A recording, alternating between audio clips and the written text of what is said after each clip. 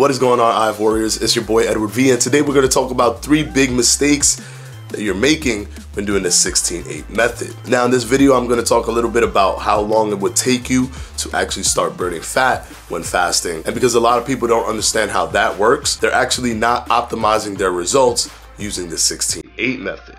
Stay tuned.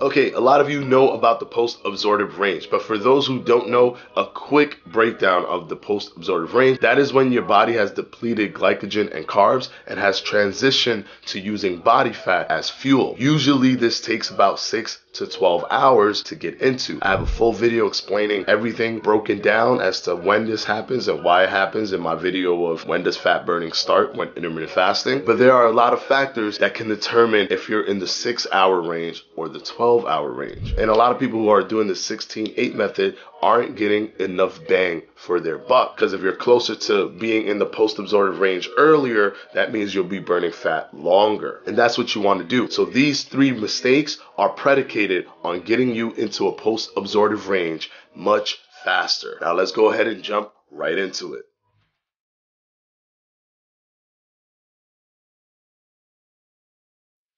Yes, eating too early. Why does it matter? Should it matter when you eat? That is true. It shouldn't matter when you do the intermittent fasting protocol. However, if you want to deplete more glycogen throughout the day before you go into your feeding window, as you tend to be more active throughout the day. If, for example, you were to break your fast for the 16-8 method in the morning, you were literally just sleeping a few minutes ago. You weren't very active. The more active you are, the more glycogen you go through to provide your body with energy. Now, if you push it as far as you can, for example, 4 p.m., eating from 4 all the way up until 12, having that as your eating window. That will give you enough time to push out more glycogen from your body, because not only are you fasting, but you're also being active at the same time. You're up, you're awake, you're active, you're going to work, you're going to the gym, you're going up and down steps, you're moving. This will help tackle a lot of the glycogen stores that you already have in your body, so that you can be in a better position once you go and start eating. This will help you push through and get closer to the 6 hours and further away from the 12-hour when you're doing the 16-8 method. And remember, because the 16-8 method only gives you 16 hours to fast, you want to optimize those 16 hours so that you can get the best bang for your buck. Now let's go ahead and move on to mistake number 2.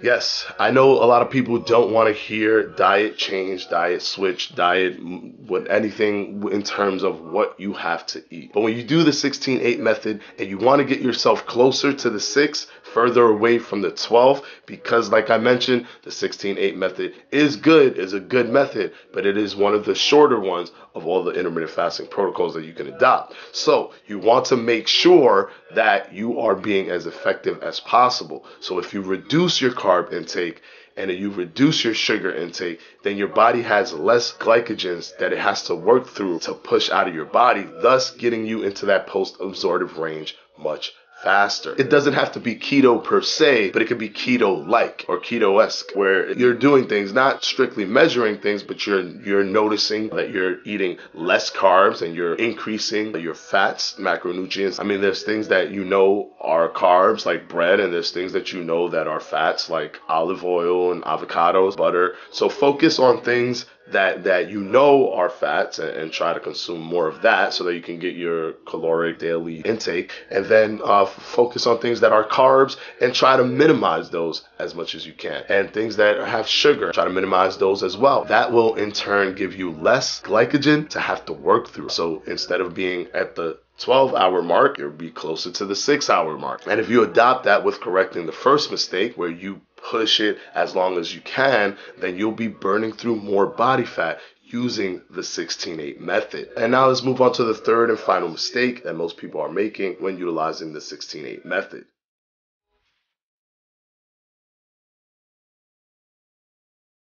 That's right, not exercising. And I know that a lot of people are going to jump in the comments section and say, well, exercise is only 10%. Exercise is only 10% of what you need for burning calories, for losing weight. Yes, for burning calories and losing weight. But guess what can move super fast? Glycogen. And guess what gets depleted super fast when you're doing exercise? Glycogen. When you're doing cardio, glycogen gets depleted as your first fuel source before your body has to switch to body fat. So if you're exercising, you're speeding that up. You're speeding up getting the glycogen out of your body, as opposed to not exercising and just letting it go at the normal speed, at the normal pace. When you're exercising, you're actually pushing your body to push out more glycogen for energy. And that's what you want to do, because you want to switch over to body fat as fast as possible. You want to be burning body fat for as many hours as you can. So if you implement exercise, then you'll be much more effective with the 16-8 method.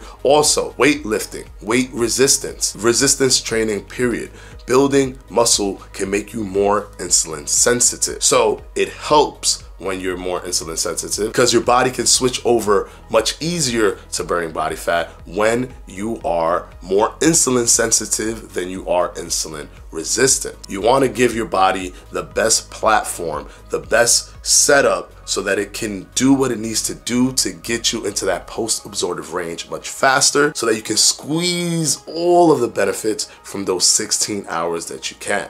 Remember, 16-8 method is good, is a very good entry-level intermittent fasting method, is a better method when being more social, when you want to have friends over, hang out with friends. You have a big eating window, you have a big time window. So there are many benefits that come with that, but understand that getting into that post-absorptive range and trying to get the most out of it, so that you're fasting as many hours as you can after you enter the post-absorptive range. So think about it. If it takes you 12 hours to enter that post-absorptive range, you're only burning body fat for 4 hours from a 16-8 method, because you only have 16 hours. But if it takes you only 6 hours to get into that post-absorptive range, you're burning body fat for 10 hours per day. You're using body fat as your main primary source of fuel for 10 hours each day. So if you focus on these 3 mistakes and eliminate them, in which you're pushing your eating window further, in which you're eating less carbs and sugar and increasing your fat intake, and you're going to the gym,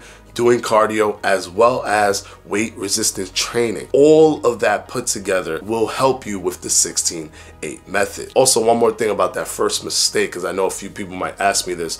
If you have an overnight schedule, for example, tailor it to your schedule. So if, for example, you work at 11 p.m. to 7 a.m. instead of doing 4 to 12 a.m., you can do 8 to 4 a.m. Do it where it best tailors to your schedule. Base it on when you sleep and when you wake up, and the activity after you do that. So if you sleep at 7 in the morning, 8 in the morning, and you wake up at 4, push it to as far as you can while you're still awake, so that you can try to burn as much glycogen as you can before entering your eating window. Those are the 3 big mistakes that people are making when utilizing the 16-8 method. Change those things around and you'll be burning much more body fat in a much more effective way while still doing the 16-8.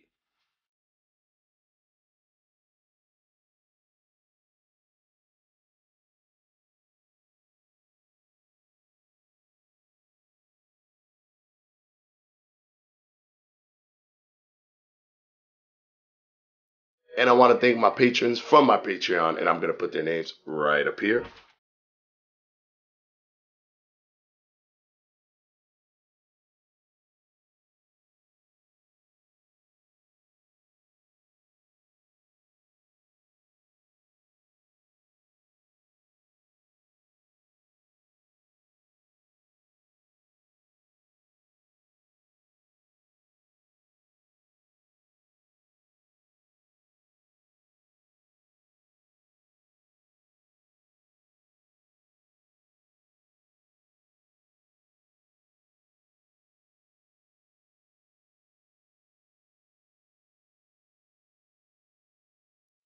And of course, guys, as always, I will see you on Sunday for another FAQ.